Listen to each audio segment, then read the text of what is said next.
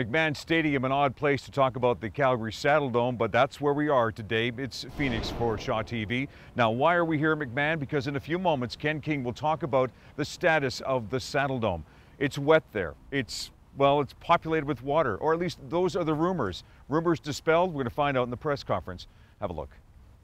Firstly, I would like, on behalf of our organization and all our sports organizations, to express great sympathy for the loss of life to those people who had that great tragedy, and to everyone in this city who's facing many, many more challenges than we are down at the Saddledome. Ours is a piece of real estate, it's a building, but there are many people's lives that have been dramatically altered here, and on behalf of the Calgary Flames and Calgary Sports and Entertainment Corporation, I want to express our heartfelt sympathy and outreach to those people.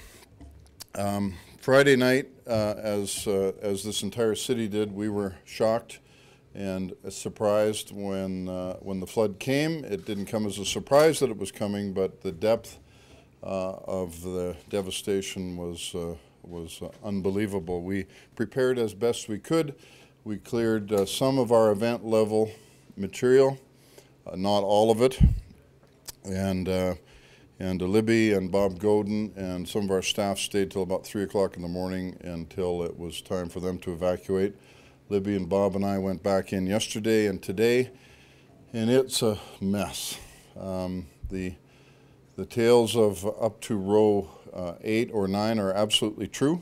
It sits at now about row 8, and if you put that in perspective from the event level, that means that if you were a hockey player walking out on the tunnel onto the ice, you would be underwater yourself, because of course row 8 is above that. It is a total loss on the event level, and to the degree that it is greater than that, we do not know, obviously. We have been watching. We had a recovery action plan put in place immediately. Our executive group met this morning and went through a number of tasks, as you can expect, for everything from dealing with our staff communication to shareholder communication, stakeholder communication, and what we're going to do to recover this building as quick as possible. We have equipment, the biggest water pumps in North America on standby for us, and many of them. And we have people on standby to go to work, but they can only go to work and the equipment can only be put in place once we see the river subside and obviously the flood damage subside from our building. But we are ready to go. Our first events, and we have a series of firsts, and our first event is an agriculture event for the Stampede, followed obviously by various and significant events that will take place. Our first football game is this Friday, our first regular season football game, obviously, and from a food preparation standpoint, that type of thing, we're making alternate arrangements, and of course this football game will obviously go on because this facility is ready for it. Our first hockey game, our first junior game, our first NHL game, obviously, you know when those are going to take place, are going to be in the path of what we're trying to put back together. I spoke with David Poyle in Nashville, and some of you may not recall that they had a similar but not as serious situation, and I asked David on their recovery plan, and he said they had to work very hard in order to get ready for the first game of their season, and their problem occurred about May. So Libby and our group and all of our contractors have got a full load of work to do. We'll obviously be able to do some things before the start of the season, but it's going to be a full load. We want to thank our Stampede neighbors who have as big or greater problems that we do, and thank lots of people who've provided outreach, including those people volunteering with equipment and different things. We want to ask all of you, and obviously all of our staff and anybody else, to not come near the building because it's not safe and it's not a place to be. And of course the mayor, quite appropriately, is asking people to stay out of the downtown area anyway, and we certainly would be included in that. We have shot some video for you and some digital photography, which will be made available to you shortly after this session. And regret that while we know that you would want to get in there and get your own stuff, it's just not appropriate for that to happen right now. So with that, I'll open it to questions either to myself or to Libby Rains, and turn it over to you. Ken, has there been any contact with the NHL about any kind of contingency plan if the building's not ready for the fall? No, Mr. Bettman called and offered his assistance in whatever capacity that could take place, as did Mark Cohan, I might add, the commissioner of the CFL. But no, we're going to be ready for the opening of the season. Can you give us an idea of what you were able to save? It's a total loss. No. There was nothing saved. There was some nominal movable memorabilia, but the electronics that operate. There was I think a myth going around that the Jumbotron was on the floor and was covered. That is not accurate. But all of the mechanical equipment of all nature, including the equipment that drives all our Jumbotron equipment, is at this moment under about 15 feet of water and not salvageable, obviously. Can you clarify whether the Saddledome and your equipment and everything that was in the building that's been damaged, is there any insurable, are those things insurable at all? Because my understanding was any action gone, it's difficult to get the flood type of insurance. Can you clarify what that's? We believe that our insurance is full and intact and will cover us for this eventuality. And we are in contact with our insurance company, obviously, because of the plans that need to be put in place and the authorizations that are necessary. We're ready to go, and we're not waiting. We're ordering everything, including hockey equipment, right now. We have a camp coming up, obviously, that we need to get ready for, and there isn't any of that material that's available to us. So we're not waiting for the insurance company. They've been notified. They're working on it, and we're working on it as well. Are you confident there will be no delay in that? You'll be able to, there was the 10th of July, correct? We need to move with great haste, whatever that contractual situation is, and will. Libby, I was going to ask you a question about the structure of the Saddledome. When you get in the building and start, if you mind moving to the microphone, when you get into the building, do you have to determine if there was any structural problems because of the flooding? What kind of process has to take place once you get in there to do your work? Yeah, we'll have it all looked at. We'll get our consultants in and make sure we take a thorough look at the building. Obviously, that has to wait until we get the water out. But we're at this point, fairly confident that we should be structurally intact. But again, we'll have that all looked at. Ken, you mentioned that when all the junior games or hockey games are, and then could impact that. But you also said ready for the start of the season. Should we read into that September's preseason schedule, regular start of the season for the Hitmen? Are they to be determined? Notwithstanding my lack of clairvoyancy, that's our goal and our objective. If something comes between us and that we're unaware of, but and appreciate that we don't know what's under there at this point.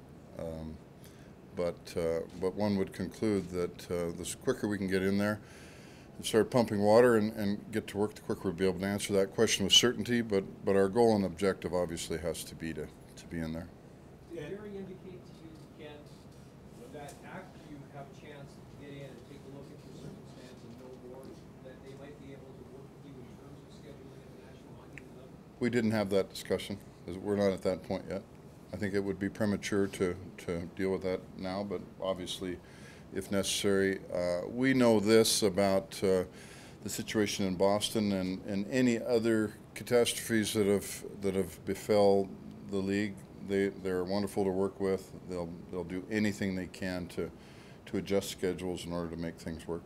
Ken, at this point, any monetary estimate on the losses? None whatsoever. I can't comprehend what it might what the quantum might be. No time estimate as to when you can get it and start pumping? No, you're all listening every day or every hour, every half an hour, and doing a wonderful job, I might add, and yourself in terms of communicating that. But we're in the same situation you are. We're obviously, Libby and the group are in close contact with the command center at Stampede Grounds, and in close contact with the City of Calgary officials, and we're where you are, waiting for abatement of the weather and of the river. How does this affect your plans for new rig? Does it delay it, fast track it? Scott, I don't think it affects it at all. We need to put the building back into service. In the event that we were to begin construction of a new building today, that's probably a 2.5 to 3 year process, and you couldn't partially put this building back into service waiting for that new building. So I don't think it's germane to that discussion. And I guess if you could give us just some of the basics of what is included in a total loss. Well, Jim Poplinski's contract got saved, and some memorabilia, but any fixed assets. There were some electronics that were moved up a few feet, and obviously, and that was done in a great rush. So as many bodies as were able were in there moving things, but no one, I don't think in the city, anticipated the gravity of this flood and where it would get to. To when you see the photos and the video of it, and if you were ever in a position to see it, it's very difficult to describe. Millions of gallons of water sitting in that building. The stage is floating. The dressing room is, the Hitman and Flames dressing room is totally submerged. Obviously, anything on that level, our kitchens are completely underwater. Everything that happens on the event level is drowned. Everything.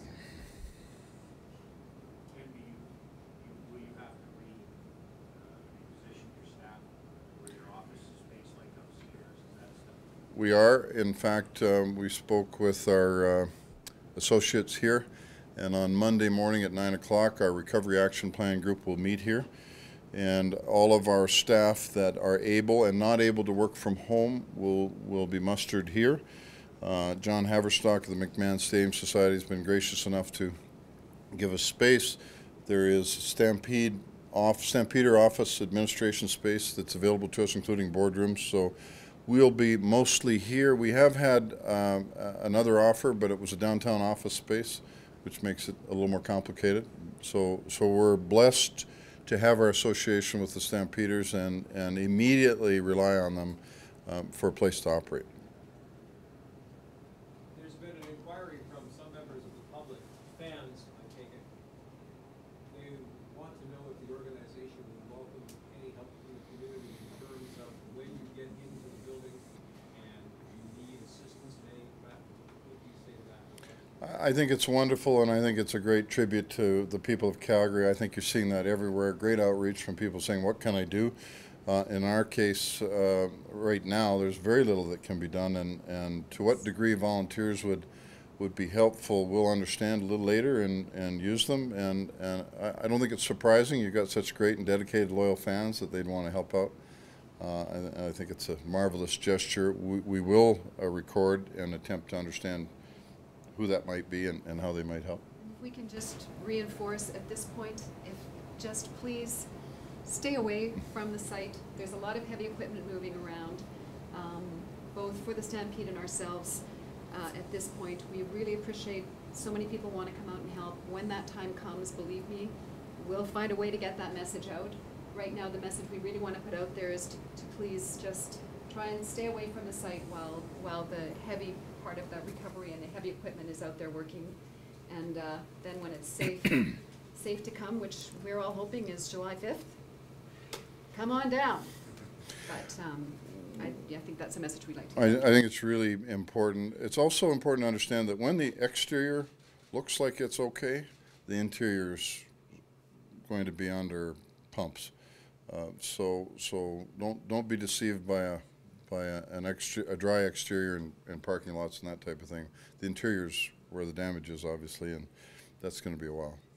Libby, what are the basics of the checklist Libby. that you're going to have to go through once you have the opportunity to get in that Saddledome? I know you mentioned structure, and please include that as well, but what are the basics of the checklist you will have to look at things when you get into that building?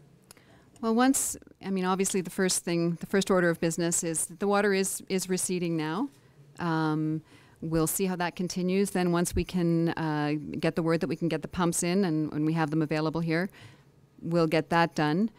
Then, of course, there will be an inspection, looking at all the structural, looking at the slab. Then we'll be in checking out things like the ice plant. Obviously, we're anything in the dressing rooms, our Jumbotron room, all the electrical equipment in there, all the camera equipment, probably toast, but we'll do a full inventory of all of that. All of our uniforms are down below, of course, our main kitchens.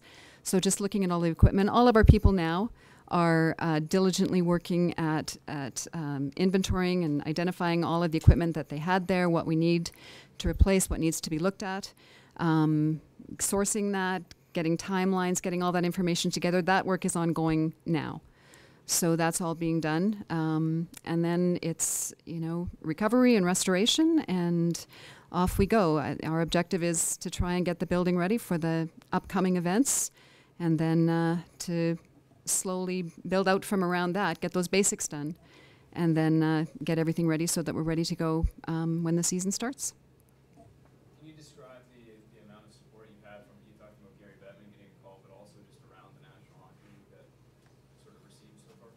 Everybody. It's a wonderful fraternity and a great outreach in professional sports, and we've had lots of calls and lots of volunteers in terms of equipment and different things that we might be able to need and use. So it's been very gratifying. And our building colleagues as well are all calling in and offering whatever service they can. Yeah. You mentioned the first event is the agricultural event with Stampede. Is there a hope that that is still possible? Is everything still on until you say cancel, or are there obvious cancellations? That's our goal and our objective. That's a move-in that's 9 days from now. Yeah. That may seem ludicrously ambitious, but this is Calgary, and Libby and her group and the staff charged with that are going to move heaven and earth to try and do it. Yeah, I guess it might be just repeating the same question, but Stampede is full of concerts. July is a busy concert month. This is all about the playing the pin, but imagine concert listeners. The Stampede, for their purposes, have laid in significant generators for power. It's highly unlikely that we'll be able to power up, but with mobile generators, they can get enough power for it. The question is, can we get the facility ready to receive that? All good. Thank you.